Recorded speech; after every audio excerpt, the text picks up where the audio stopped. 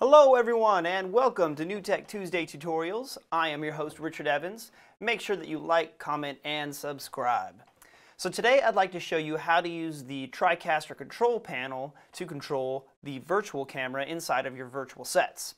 Now this will allow you to line up shots just the way you want with a tactile feel, so let's dive in and take a look. Alright, so I'm going to start off in the TriCaster TC1 interface and show you how to adjust the virtual camera positioning within the interface before I move over to the control panel.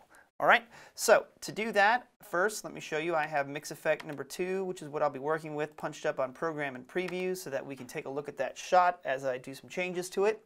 And I have mix effect 2 expanded here so that we can get a hold of the controls.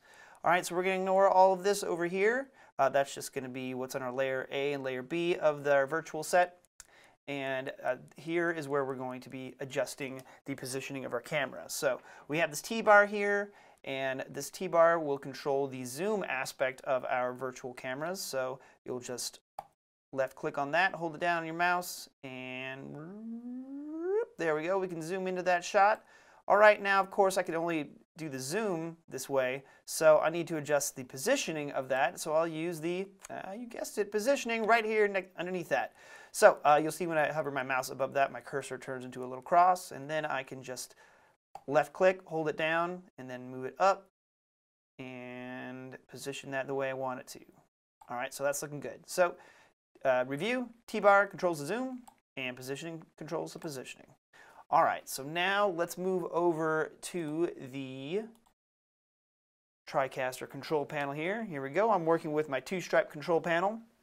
And so all the controls for the virtual camera within your virtual sets are going to be controlled by this joystick over here in the top right. And now we need to tell the joystick what we're going to be controlling. All right, so there's two ways to assign it. One thing that I can do is I can have this joystick control whatever stripe is assigned up here at the top. So to review, to do that, we'll hit Delegate Stripe here in the control panel. And then I'm using mix effect number 2, so we'll hit mix effect number 2. And then I can say follow stripe here in the top right. And now we are good to go. So now all the positioning will be done here. So let me go ahead and zoom in here real quick. All right, so I have follow stripe currently selected. That's one way to do it. Me personally, I find it easier to just simply click on the mix effect that I want to use up here. So that way I can have my top stripe be assigned to anything I want, and I don't have to worry about going through and making sure that's echoed it. But again, your show, your call. All right. So I have mix effect 2 selected. If I hit that one, that will start to assign, make changes to mix effect number 1. So we don't want to do that for this example. We'll stay on mix effect number 2. All right, now over here on the right, this is what the positioning is going to be controlling via this joystick.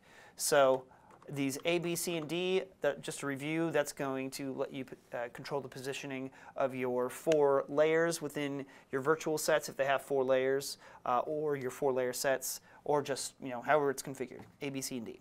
And then this will control your downstream key, your upstream keyers on your mix effects. But keynote here, we have to press live set here, and now I am controlling mix effect number 2's live set position and scale. All right, so that's kind of how you're going to read that.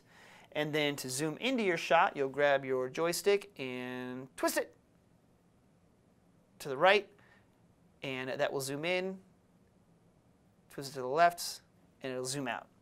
And then you can zoom in here again, and you can use your joystick, then push it up, and that'll push it up, down, left, right, all around. There you go. So this allows you to have a nice tactile feel of your virtual camera. Instead of having to go through and use the interface to do all that, you can do it directly from this lovely control panel here. So as you can see, using the control panel to control your virtual camera in your virtual sets is a quick and easy way to make your shots looking super nice.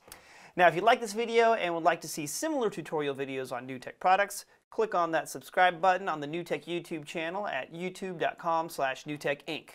And for formal new tech product training, you can sign up for New Tech University, available at newtech.com/newtech-u.